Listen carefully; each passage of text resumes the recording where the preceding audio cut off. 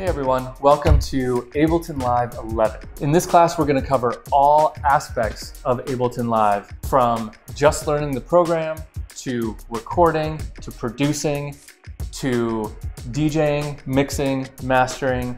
Everything is going to be included in this huge multi-part class. So if you're brand new to the program, this is the best place to start. If you're already familiar with another audio program, all of these classes will get you up to speed on using Live to do professional music production in no time.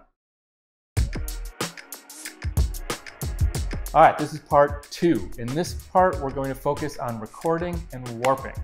I'm going to show you how to use Live to do professional recording, how you can run a recording studio with Live, how you can use Live to warp recordings you've already made. That means stretch audio to fill and take the shape of a new track. For example, getting a drum beat to fit into a new tempo.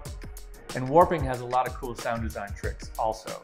And we'll look at those in this part 2 of Ableton Live 11.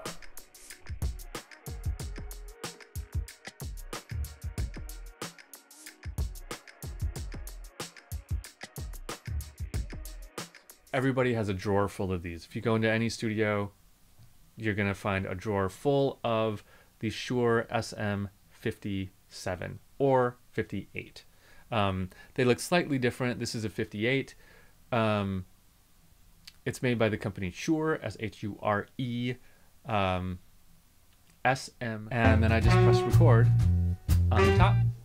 And now I'm going to hear all these other tracks play while I record whatever I'm recording. Okay, so we're just recording my voice, and we hear this jazz band playing behind me.